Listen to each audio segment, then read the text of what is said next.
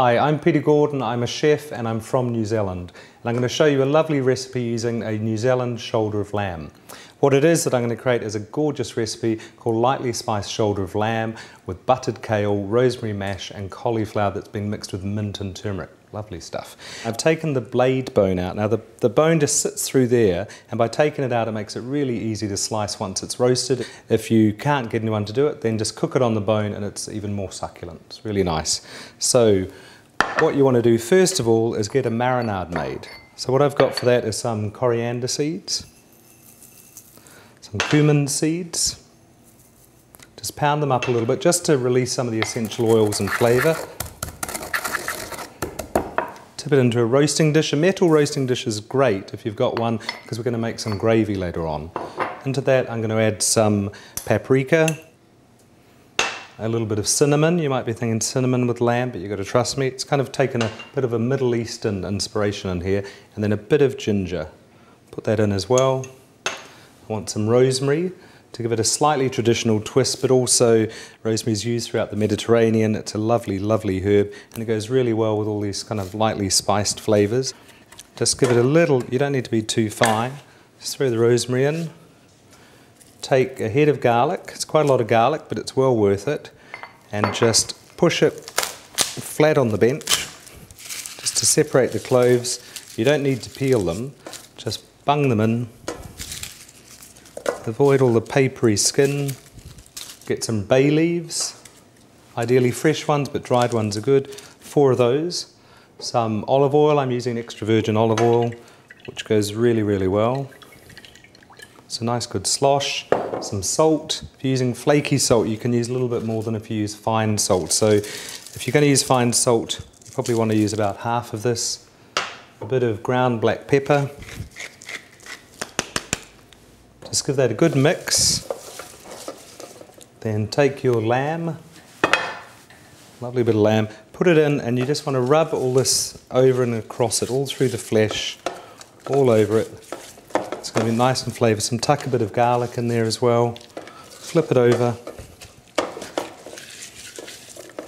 These flavours are going to go really, really well with the beautiful taste of New Zealand lamb.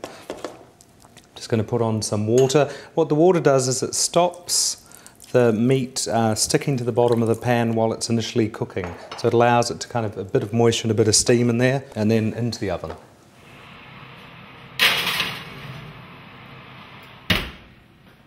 So the lamb's now been in the oven for 60 minutes, and it's now time to roast my cauliflower, and I'm going to use turmeric and cumin with that, which is a really nice combination. I think cauliflower is a really underrated vegetable, I have to say. So just a little bit of turmeric, which adds a lovely kind of delicate flavour, but definitely a lot of colour. Bit of salt, cumin seeds, some olive oil. And then just grab a head of cauliflower. I've taken all the leaves and the bulk of the stalk out, and then just slice it reasonably thickly, straight through. And then what you do is just break it up into pieces as you put it into the bowl.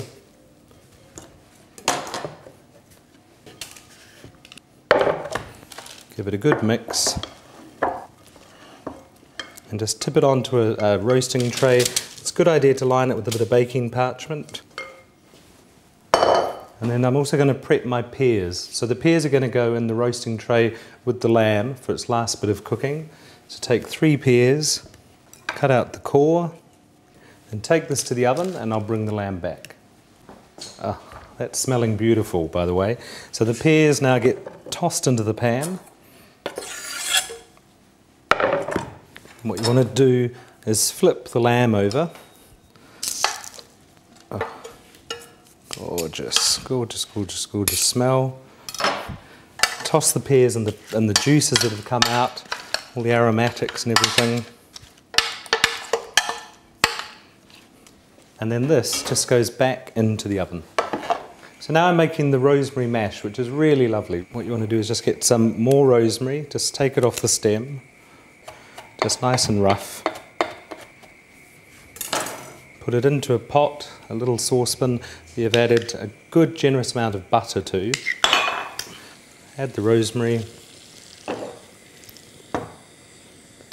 What you want to do is just saute that until it's nice and all the aromas come out and the butter's just going a little bit nut brown in colour, just a little bit of colour in there, gives it a caramelised flavour, which is good. So that's smelling really beautiful, so time to add the cream, make it a really good rich mashed potatoes. Potatoes are going to be mashed now with the addition of this lovely buttery rosemary creaminess. A little bit of black pepper, and add the cream.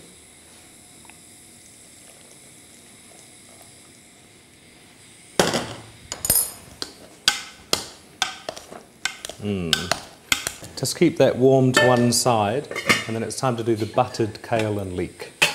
So for that, what you want to do is just put a bit of water in a pan, not too much. Put it on a really high heat. Add some butter.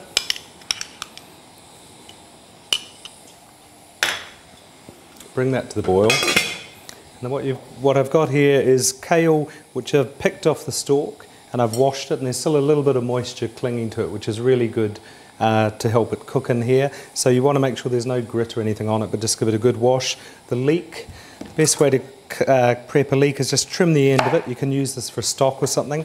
Have a look there, and if you can see that there's any grit or dirt in there, you're going to need to split it lengthways and wash it. But this is a perfectly clean leek, so just slice it reasonably thin.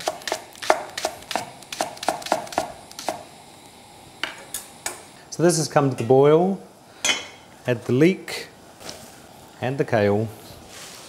Just get it in nice and tidy. Put the lid on and cook it on a high heat for 3 minutes, then we'll give it a stir and give it another couple of minutes. So the cauliflower's now cooked. It's still nice and crunchy, but it's definitely cooked. And the best thing you can do is just pick up the sheet of paper, tip it into the bowl. Okay. And that's looking really good. And it's the juice, I suppose the pan juices from this that we're going to use to make the gorgeous gravy to go with the lamb. With the cauliflower, what you want to do now is add some fresh mint. Just gives it a lovely flavour and aroma, and it just brings it all together. Give that a good stir, and then just leave that somewhere warm so it doesn't get too cold. So now the lamb, beautiful aromatic lamb, is ready. What I need to do though is just allow it to rest for a little bit, because by resting meat you always allow the juices to stay inside. If you cut it straight from the oven, it's just going to lose a lot of its juicy succulence. Take the pears out as well. Just put them around here. So lovely. You can see the pears have become nicely caramelised. Okay, just going to put that on the heat there. Take a bit of foil, double it over, and just sit it on top of the lamb and keep it in a warm place just for 5 to 10 minutes, and that'll just allow it to kind of rest, keep its succulence while we make the rest of it. So, to make your gravy. If you've got a metal roasting dish like this, it's perfect. You're going to make it in there just as it is. If you don't have a metal roasting dish, what you want to do is tip this into a saucepan, a clean saucepan, and do it exactly as I do here. So I've got a bit of flour, and a key secret ingredient in my gravy is always soy sauce, which may seem a bit strange, but it's a beautiful, beautiful flavour, soy sauce. It adds an earthiness, it adds a richness, and it's kind of like a secret ingredient that people will never know you have, and it also gives the gravy a beautiful colour. So get the pan juices sizzling, add a tablespoon or 2 of flour.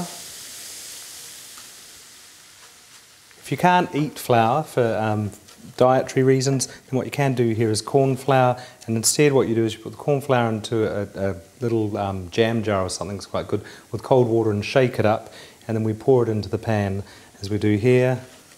And then this is where the juice and the lovely flavours from the kale and the leeks come in handy. So we tip the liquid on top of our floury mixture, stir it in. Don't cook it on too high a heat or you'll find that sometimes it just gets a bit too lumpy. So just cook and away there nicely. A bit more liquid.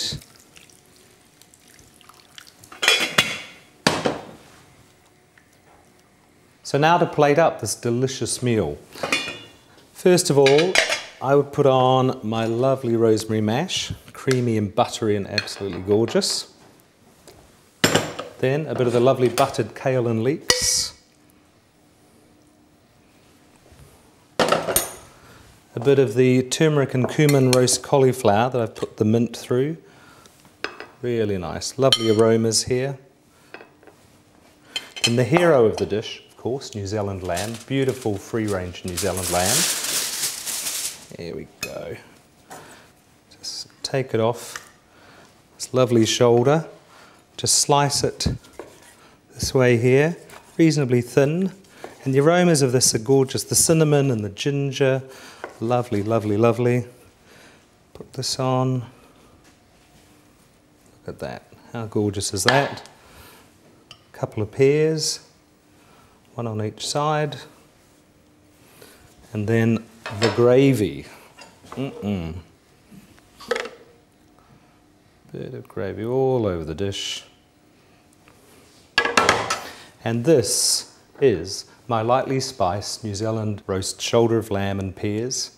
I've got rosemary creamy mash, turmeric and cumin roast cauliflower, and buttered leeks and kale. I hope you enjoy it.